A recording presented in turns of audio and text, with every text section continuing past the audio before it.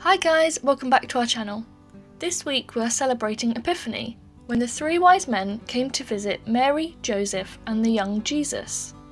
In this prayer reflection, we are going to explore this story together and take time to reflect and pray. So, find somewhere quiet to sit, grab your Bible and simply listen to the words of this reflection, watch the images on screen and allow God to guide your thoughts and prayers. Matthew 2 verses 1 to 2 say, After Jesus was born in Bethlehem in Judea, during the time of King Herod, Magi from the east came to Jerusalem and asked, Where is the one who has been born King of the Jews? We saw his star when it rose and have come to worship him. Do you remember the first time you heard about Jesus? Maybe you grew up hearing Bible stories from your parents, or maybe you heard about Jesus for the first time at church or a youth group.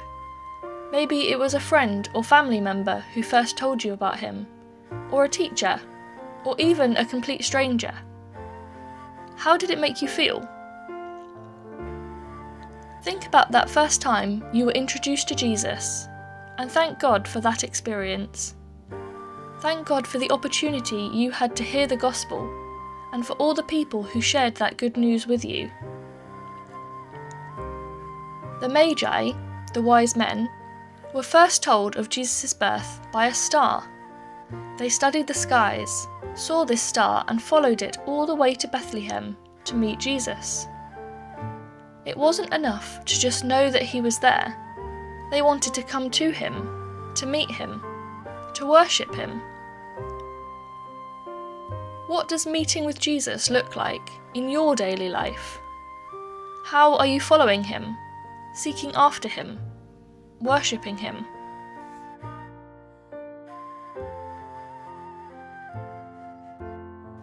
Micah 5 verses 2 and 4 say, But you, Bethlehem Ephrathah, though you are small among the clans of Judah, out of you will come for me one who will be ruler over Israel, whose origins are from of old, from ancient times.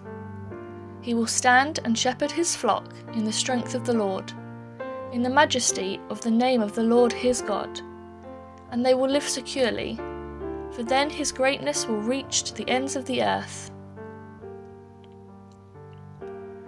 This prophecy from Micah was one that the wise men had heard. They knew that God had made a promise long ago, that he would send a ruler, a shepherd, a king. And they trusted God. They knew that he would keep his promise. The Bible is full of promises from God, and things that he still promises to us today. He promises to hear our prayers when we call out to him. He promises wisdom to those who ask for it. He promises his peace, his comfort, and perhaps most importantly, he promises hope.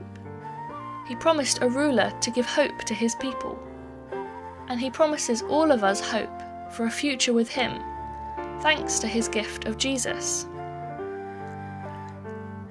Whatever you are going through, whatever you are facing, remember the hope that God promises to you.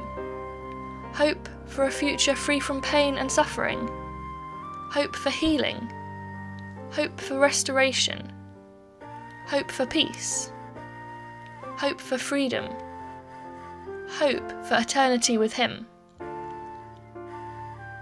Take time to reflect on what this hope means to you. How does it change the way you live your life today?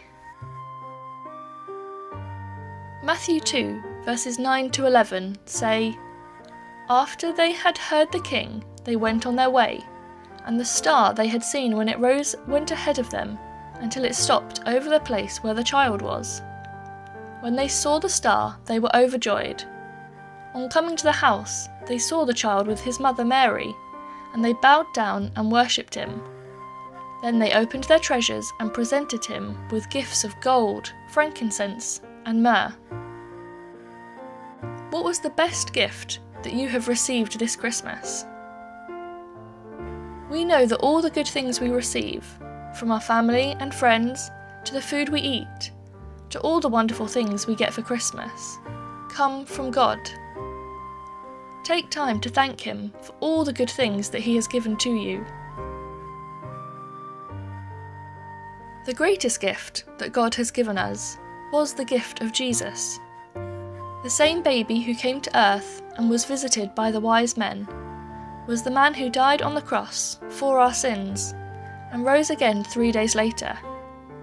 This tiny, vulnerable baby was the one who defeated death once and for all. How do you respond to this news, to this story, to the baby born in a stable, and the man who died for you? What gifts do you have to offer Him? Even if it feels small and like nothing compared to what He has done for you, how can you use what you have to serve Him today? Reflect and listen to how God is calling you, to where He is leading you in this new year.